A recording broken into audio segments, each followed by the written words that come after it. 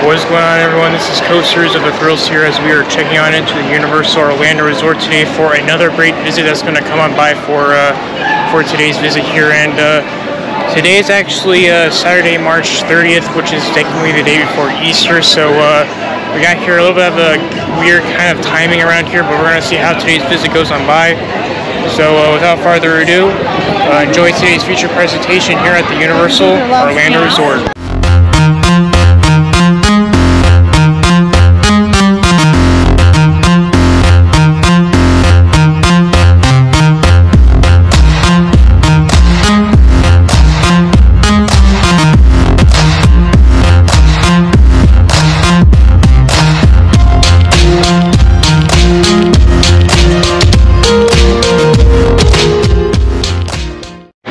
With some decision, we decided to go to Islands of Adventures first for today's visit for our first park for today, and go to Universal Studios a little bit more later on. But we're gonna head over to Islands of Adventures just to try to do what we can do here, because it is gonna be slammed. But we're gonna try our best here and hopefully wish for the best here for the rides. But we're of course gonna give you any more updates that are gonna be around here for Islands of Adventures. So join along and let's see what we can do. Now, I have no idea if this is a new thing, but actually the chocolate pairing actually serves breakfast from 9 a.m. to 10:30, or at least that time. I don't know if that's actually a new thing that they added right there, but that's actually pretty interesting. But we're gonna make our way through Islands of Adventure. It shouldn't be that bad to get in, so let's do that right now. Alright, so for the wait times for Universal's Islands of Adventures, we just made it inside the park. Just actually a brief, the Amazing Adventures of Spider-Man is actually a 50-minute wait. See, Dr. Doom's a 10-minute wait. The Hulk is only a 35-minute wait right now, so I guess we should head over to Marvel. Jurassic World Velocicoaster is like a 75-minute wait, but man, that's actually pretty good, so we'll see what we can do. So yeah, Hulk is 35-minute wait. Let's see here. Let's see how long Hagrid's is. Hagrid's is a 180-minute wait, so it's kind of, you know, the crowds are definitely there, but it's actually not too bad, but it's actually kind of there. But yeah, Jurassic World Velocicoaster is 75 minutes and the Hulk is 35, so we'll see what we can do. Okay, we just did the Hulk, and we did the Singer Rider line. The Singer Rider line went very, very quick, and man, I actually got the very back row on the Hulk, and it was actually pretty intense. I actually got the back row, and it was actually very, very good that time. Yeah, we were able to get the Hulk done, and that was actually pretty great for the very first roller coaster for the day here, so that was good. Alright, so we're actually going to make a detour this way over to Seuss Landing just to see if we can do anything over here, and hopefully if we go in this direction, we can hopefully over to Jurassic World Velocicoaster and Hagrid's, hopefully, because I actually do hope I can actually get on those rides again, which would be great. So we're going to go over there and see what we can do over here, over there for Velocicoaster, so stay tuned. Alright, you know what we're going to go to next over here, as you can basically see here for Velocicoaster, but hopefully the Singer Rider line is actually open, but it just depends on how this actually is, because I actually waited in that line a couple of times and it wasn't like too bad, but it does get bad as it goes on. But you can see Velocicoaster goes over there, and we'll see if we can even ride the ride, and should be interesting over here in a minute. Okay, we just did Jurassic World Velocicoaster on the Singer Rider line. It's actually good that we did that. It's now a 120-minute wait for Velocicoaster right now, but we were able to do it, and we got that out of the way for today, which was actually pretty great, and it was actually pretty good. So yeah, we did Velocicoaster, and it was a good ride altogether, and we actually got the back row. I don't know what's up with getting the back rows today. I got the back row on Hulk too, which was actually insane, but I just got Jurassic World Velocicoaster, and it ran pretty good, and yeah. Hagrid's is currently a 155-minute wait as of this moment right now, so it's a little bit too long there, so we're going to go to Forbidden Journey and see how long that is, and should be interesting. So Harry Potter and the Forbidden Journey is actually a 60-minute wait, but we're actually going to do the Singer Rider line and see how long that takes, so let's go ahead and hop on the ride. Alright, just did Harry Potter and the Forbidden Journey. It was actually pretty good that time, you know, it was actually pretty good to say the least, so anyways, yeah, we just did that, and it's kind of crowded over here, so we'll get you in a minute.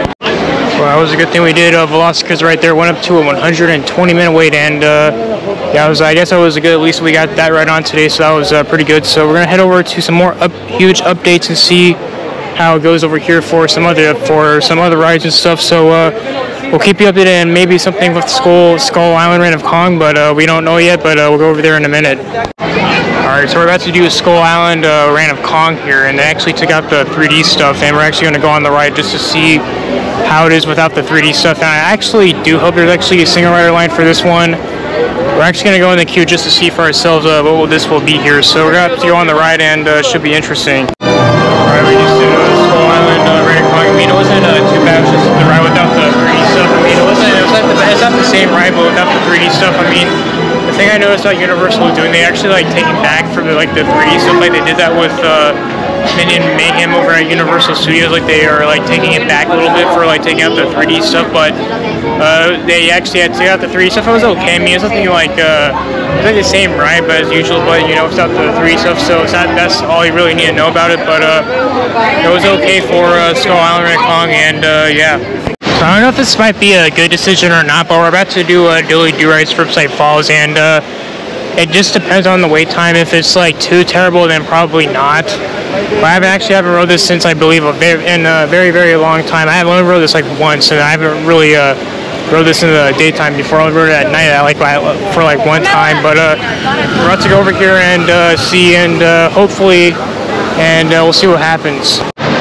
Well, that did not go as expected. It was actually a 75-minute wait for Dilly Do-Ride's Ripside Falls. So, yeah, I don't know, man. That's a little bit too long. But, yeah, we're going to head over and see what we can do here. And we're actually currently in Toon Lagoon right now. So, alright, so a little bit of an update. We were going to try to do Popeye and Blutos, but that was actually a 45-minute wait. You know, we decided not to do it anyways. And we actually tried to do Dilly Do-Ride's Ripside Falls in the last clip, but that really didn't go well at all either, just because of how it was. But we're gonna go over here and hopefully and see if there's any more updates. We'll get you that. So anyways, so one thing I forgot to mention, that area building right there is actually for the pass member lounge. But the last time we actually did that, we actually did it, but we didn't really showcase it. But now it's actually closed, so we can't even showcase that. But yeah, we're going to go over back into Marvel as we first started over here, and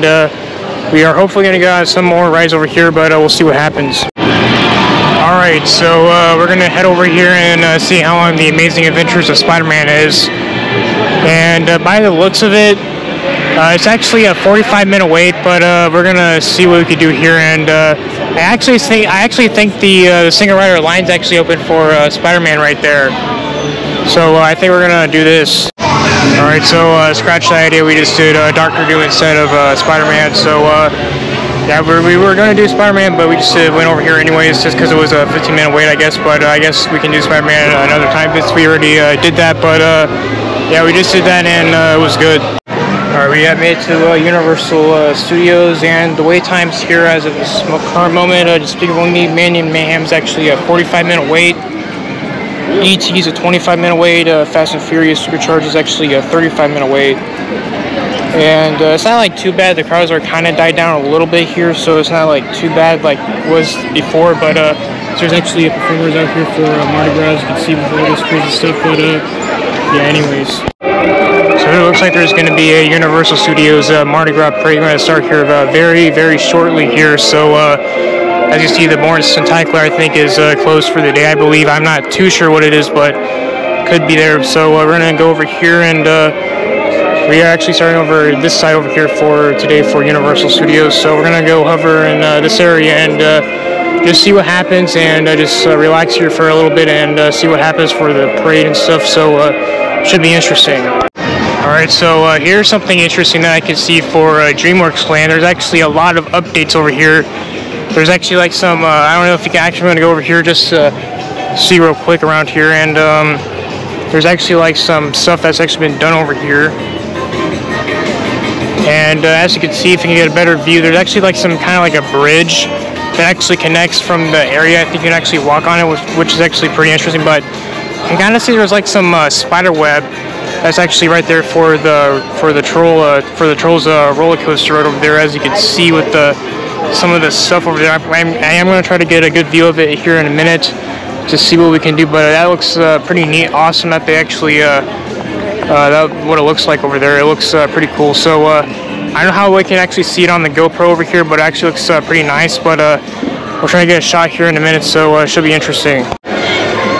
Alright, we just did ET not too long ago, and it was actually, just good stuff. I don't know if I can really showcase it. I mean, if I reached it high enough, I don't know if I can, but maybe some other time. But it was pretty good for ET altogether. We're going to head over to Men in Black Alien Attack. There's actually a parade that starts around 7:30 there, and the time right now is about 7:04, so there's still quite some time before the parade starts for Mardi Gras right there. So, anyways. Alright, we just did Men in Black Alien Attack. I actually got about a good majority of the points I just did right there. Single rider line really came in handy when I did that, and it was really, really worth it for Men in Black Alien Attack. We just got off the ride, and it was actually pretty good. So now, let's see, what time is it?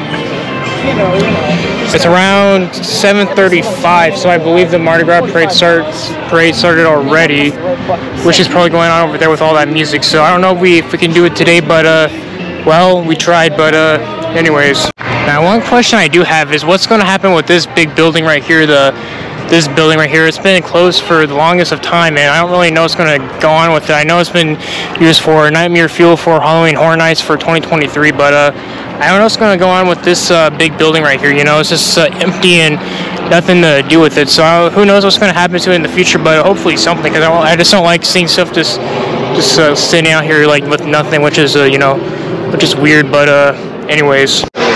Alright, so we're here in Diagon Alley just to see how long Harry Potter Escape from Gringotts. It's a 40-minute wait. I mean, it could be worse. Did I have to do it?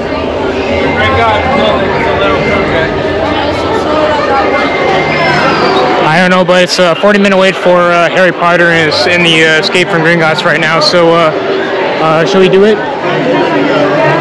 Single rider line is actually open, but we're about to see if we're going to go on the ride, so we'll keep you updated what happens. Alright, we just did Harry Potter in the Escape from Gringotts. We did the single rider line. It was actually a pretty decent wait time right there, so it was actually not even that bad. Waiting in the line right there. It's actually a 40-minute wait, but we just took the single rider line. Maybe we waited about maybe 10, maybe a 15-minute wait. Nothing like too bad right there. So yeah, we just got off the ride, and it was pretty good. And it looks like there's actually a show going on over here. And you can tell it's already kind of nighttime already right here, but you can see there's actually like a show going on over there. So that's actually pretty interesting what's going on. So interesting. Alright, so there's actually some renovation that's actually still going on over here for the Universal Studios stuff for the restrooms over here. We can still go in the restrooms, but they have a huge renovation thing that's going on. I don't really know what's really going on with it, but pretty interesting. Alright, so we're going to head over to Revenge of the Mummy. The Mardi Gras parade is actually currently going on over here, so it's kind of hard to tell what we can do, because you actually see they have the stuff, people cleaning it all up and stuff. So I don't know what's going to happen, but we'll see. Okay guys, we just did Revenge of the Mummy not too long ago. It was actually pretty good. We actually were able to do that, but that was actually our final ride of the night here, just because it was actually it was actually pretty good. The rest of the wait times, we went over to Hollywood Rip Ride Rocket. That was actually a 16-minute wait, and yeah, that's basically just what it was there. So yeah, you can see going from Men in Black actually has some stuff up over here, which looks pretty nice that they actually did that right there. And yeah, I don't know about VillainCon, but we'll see in a minute, but probably not going to do it just because of how it is. But it is kind of nighttime around here, so we'll see what we'll do. Well guys, you can see it from the Universal Globe. I guess we are going to head out of the park. It was actually, night has fully fallen here too for Universal Orlando Resort as well. So it was a good visit that actually went by today. If you see in the video, we were able to get a lot of done in today's visit, so which was actually pretty great. But I can see with the classic Universal Globe, which is actually right there, which is always good to see. And we're gonna head out of the park, so y'all get it was a pretty good day overall. Well, I guess I'll be doing here for Universal Orlando Resort. If you like what we do here for Coasters of the Thrills, make sure to subscribe, hit that bell notification for any other future uploads that will come out in the future. But till then, this is Coasters of the Thrills. We will hopefully catch you later on soon for more parks, which this was a good day. So till then, this is Coasters of the Thrills. I'm out.